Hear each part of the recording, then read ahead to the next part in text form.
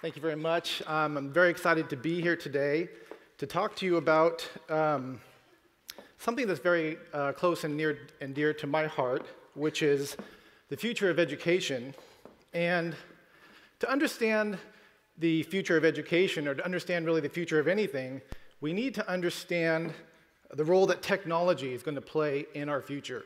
And I've made a film about technology called Transcendent Man, about the life and ideas of Ray Kurzweil. This is a photo of myself and Ray at the premiere of our film at the Tribeca Film Festival.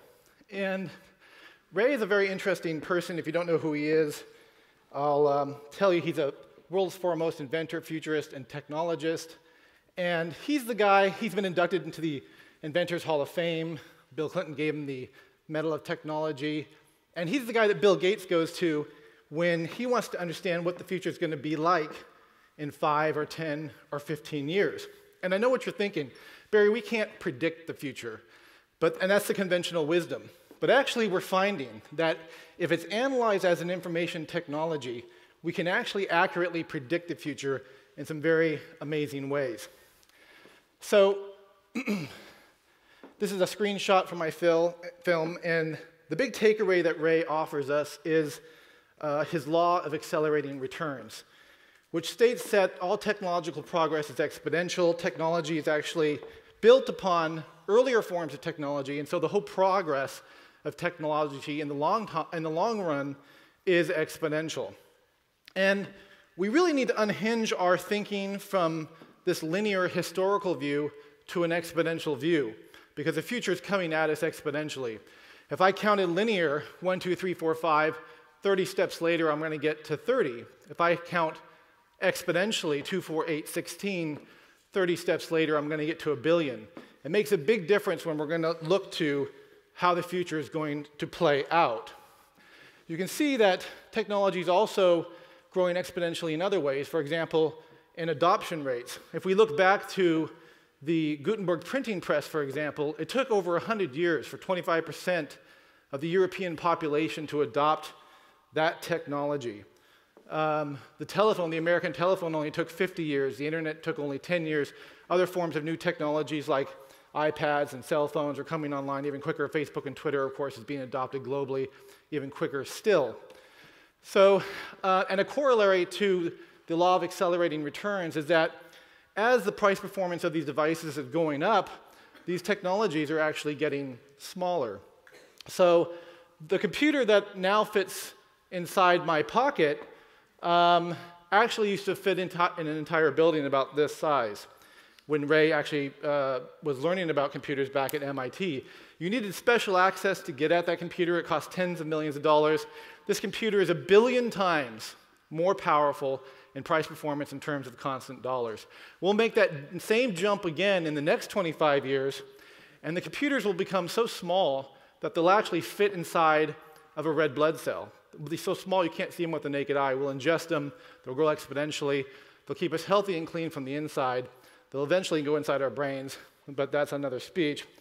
This is my daughter Lauren with her iPad, and she's very reluctant to give it up. She's so kind of intimately merged with it already, and she does a lot of education on it already as well. But so I think the time has come that we have the power and the ability to have every student paired with a computer tablet. And these names, computer tablets, iPhones, are really a bit of a misnomer. They really ought to be called gateways to all of human knowledge, because that's really what they represent. They allow us with a few keystrokes to access all of human knowledge. Another powerful technology that's coming online is AI, and there's really nothing artificial about intelligence. It's going to make itself available wherever and however it can, and it is the most powerful force in the universe. So as it's starting to come online, it's been very narrow for a number of decades, but it's coming on strong now. And we see a lot of people don't know we have Google cars driving around California without drivers that have driven 140,000 miles without hitting a pedestrian or breaking any laws. We know famously IBM's Watson has actually recently beat Ken Jennings, the Jeopardy champion, not at pure logic, but it's actually the cutting edge of our human intelligence, which is our emotional intelligence. In other words, getting the joke, getting the pun, getting the metaphor, understanding these very sophisticated questions that you have to understand to play and actually beat in Jeopardy. We also see Apple's new virtual assistant Siri just coming on this last couple weeks. So this technology, again, is shrinking into our pockets. We're merging with it. And as a corollary, by the way, Siri was another invention that Ray Kurzweil invented in a previous company that Apple had bought. So what's going to happen with these new AIs tethered to the cloud? Well, we're going to usher in a new paradigm of education. And as we're offloading already all our facts, all our memories, all our photographs, all our contacts to these devices, we can change the way that we actually start to educate our children. We don't have to teach them the same rote facts, mathematics, and dates. We can start to teach them critical thinking. We can teach kids to think about thinking and think about what's important. We can teach entrepreneurism in the classical sense of the word, to actually work together in small groups and to manage resources. And it's no wonder that a couple people working together, 2 or 3 people working together on a $1,000 laptop, like Larry Page or Sergey Brin or Mark Zuckerberg, have changed the world more than the next 100 million people combined. So my child, Lauren, is entering kindergarten this year. She's going to go through her K through 12 and then hopefully 5 years of college. And where is the world going to be when she gets out? Well, it's going to be an entirely radically transformed place. And industries are changing. Technology is highly disruptive. To give you an example, if you wanted to send a book or a CD or a movie just 10 years ago or 15 years ago, you needed to put that physical object in a box and ship it to somebody. Today, you can attach it as an email file, an information file. And so those, to anyone in the world that has an internet access. And so those industries, the publishing industry, the music industry, the movie industry, have actually undergone enormous disruptions and changes. We're going to see the same hold true in health and medicine and manufacturing. We're going to go from an era of scarcity that we live in today to one of amazing abundance in only the next 10 years, when we can manufacture everything we need, from our solar panels to our furniture, our refrigerators, our computers, even food sources. We know today we can print out violins that play, airplanes that piece together that fly. Soon we'll produce our food sources and so on and so forth. So when the skills come down to near zero and the cost comes down to near zero for what we can manufacture, we need to educate our kids in a new way. And we need to teach them. And as a society, we need to understand that the idea is what's going to reign supreme in this idea economy. So education is also, believe it or not, an information technology.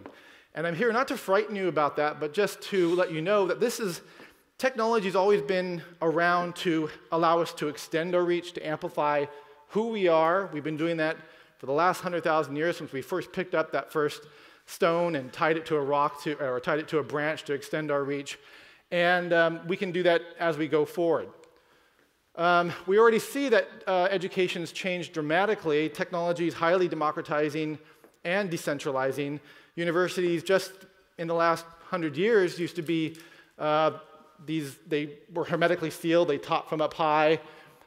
They spoke in Greek or Latin to be able to actually keep ignorance outside their walls and to keep knowledge in their walls, to commodify the education experience. Today, our finest universities, our Ivy League universities, allow all their courseware to be available for free online to anyone in the world that has an internet connection. And more people in the world have internet connectivity. Even sub-Saharan Africa, we see almost 1/3 of the population have access in some way to the internet. Not to put too fine a point on it, but a young girl with access to a smartphone in Africa today has access to more information than our US president did only 15 years ago. And that's how fast the world is changing. So I'll give you some real-world applications as we are tethered to the cloud, as these devices are tethered to the cloud, these decentralized servers that exist around the country and around the world. A teacher can take her group of students and she can give them a test. And in real time, she can determine who the best performer is, who is someone who needs or is deficient in a particular subject, where the mean average is. She can pair the two opposites, and they can be study buddies at home despite geographical distances. And so this is going to allow us a treasure trove of information that's going to follow the student wherever they go in their educational career. And I call that the academic plum. And I think it's a more apt metaphor than the cume, because just like in nature, when we want to create, or nature wants to create a more well-rounded ripe plum, so too do teachers in our society want to create the most well-rounded students. So this brings in what I call the gamification of education. It's already underway, but when we see a little shrivel in the plum, and no one will want to see the plum shriveled, it'll be so evident to us, it'll be this virtual reality representation of a plum. What will happen is these AIs, along with the teachers, will submit apps that are coming on by the hundreds of thousands to make up for the particular deficiency that that student has. It might be geography. Before she knows, a role-playing game appears on her computer, and she's not even aware that she's learning, but she's getting exactly what her plum requires. So ultimately, we're at a point here where the people in this room, we have an opportunity for the first time in our human's entire civilization, is to pair students with the most powerful invention our humanity has ever created, which is a personal computer. And I believe that, again, we'll see amazing returns, as in the law of accelerating returns, not just on the dollars that we've put into these inventions, but into the ideas that we'll share with our kids. And I thank you very much.